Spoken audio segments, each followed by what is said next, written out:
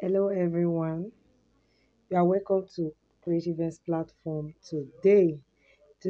I'm making a video on CRINOLINE Fascinator. So it's like a crown. Somebody sent me a picture and I chose to just like respond to it. So that's it. I'll be using the art wire. I'll be using the Alice band, and then I will also be using the 6 inches crinoline.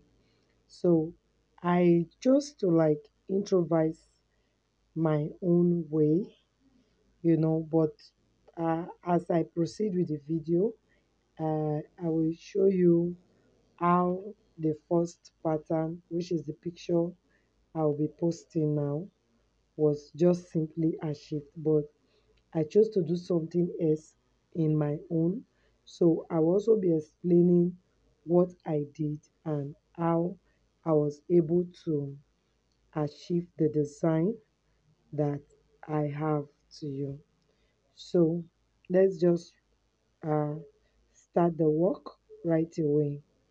So I'll start by opening my art wire and then also taking the measurement that I would be uh, using. By the way, this art wire is the very flexible one. We have the thick one, we have the one that is thick, and then we have the very light one. It's very flexible. So so that you don't like struggle with the Alice band, you need a very flexible art wire. It's very easy to bend and it has very little resistance, right? So what I will do is that I will just determine how high I want the crown to be. So this is the picture that was actually sent to me.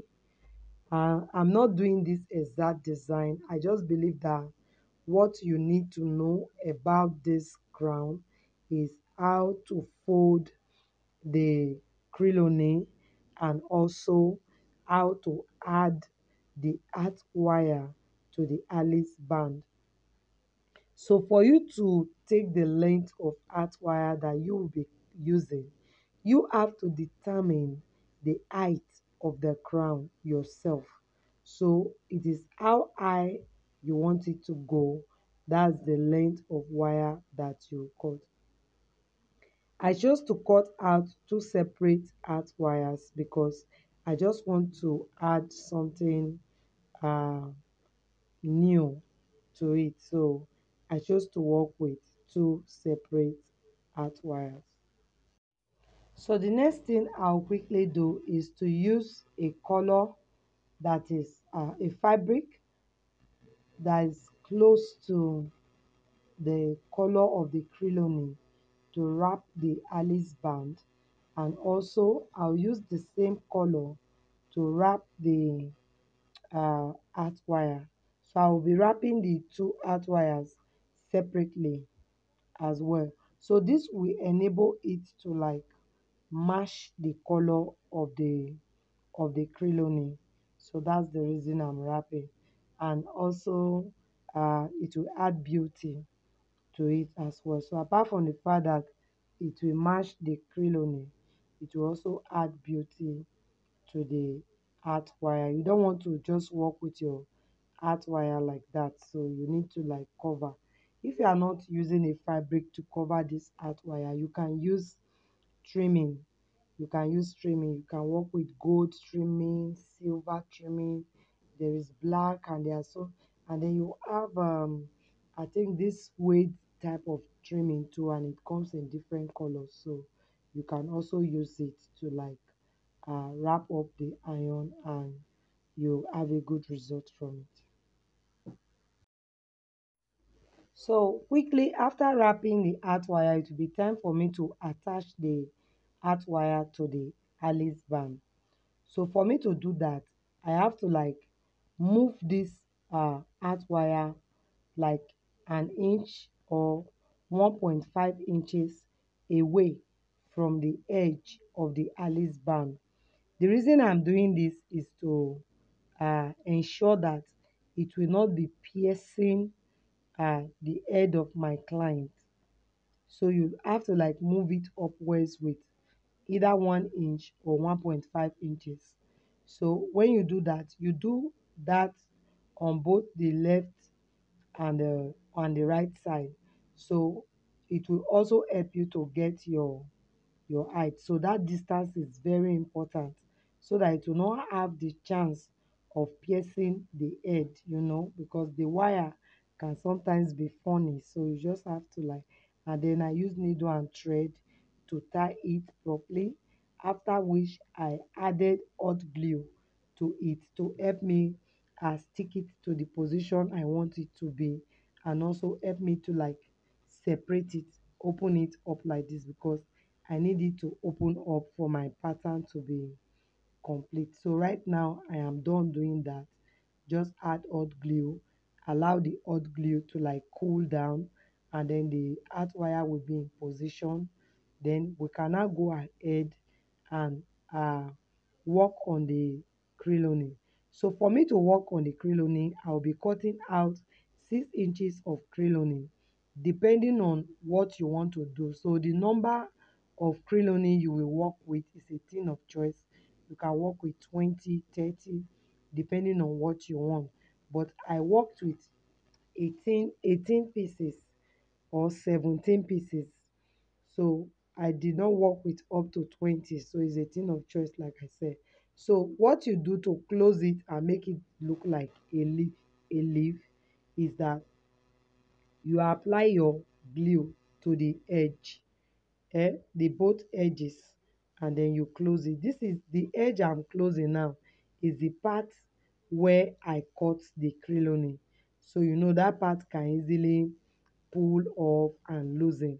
But once you add this hot glue, or you can use your UHU glue to hold it down, it will no longer loose, and then you will get that sharp tip that you are looking for, and that will be all. So this is just how that particular pattern I showed you in the picture was achieved. If you have it like this, you can as well use your iron to iron it down so that it will be flat. So when you iron, it will be very flat. It will not be looking this what's the right word now, bulky. No, no. So you iron it. But for me, I did not I did not stop at this pattern.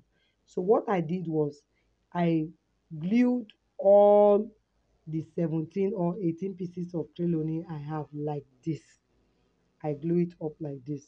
So after gluing it up like this, I simply took it to my weaving machine, and that is what I want to show to you now. That is the interlock machine. So I took it to the interlock machine and then place it and weave. Now when you weave the way I'm weaving now, the interlock machine will cut off some part of this crinoline, and you don't want that to happen. You understand? So for it not to cut off the crinoline, and you need to weave it, because one, when you weave it, it will make the leaf to become flat. At least you can just see what I did now. It's flat. But what I'll be doing is that I'll be doing my weaving on both sides. And because I don't want my interlock machine to cut any part of my crinoline out, I'm going to remove the blade from the interlock machine. It's very easy to remove the blade. Yeah, just use your screwdriver and you can remove it without any help. So you just remove the blade, and after that you just use the interlock machine to like uh interlock your crinoline on both sides. Yeah, on both sides. So I believe the rest part of this video is something you can watch. That's the blade. You can watch and understand. So after weaving it on both sides, I'll still need to work on it again, and that's because the candle gum would not allow the edges to be smooth. So When I'm done, I'll still use my needle and thread to tack the edges down as well, and that will get it finally ready, after which I'll be attaching it to the headband that I've already prepared using needle and thread. I showed you how I used hot glue. It takes time and I don't really trust it, so I used needle and thread combined with hot glue. Is that okay? Okay, this is just a quick one. If you are stopping by Creative Ends platform for the first time, I hope you love what you are seeing. And also, I want to encourage you to subscribe to Creative Ends platform today, and also do not forget to hit on that notification bell so that you can get notified whenever I upload a new video. Like I said before, the rest part of this video is something that you can watch and understand. So for now, from my end, it will be bye. To be bye from me. I will see you in my next video. Don't forget to drop your comments, questions on the comment section. I'll respond to you the moment I see them. So bye.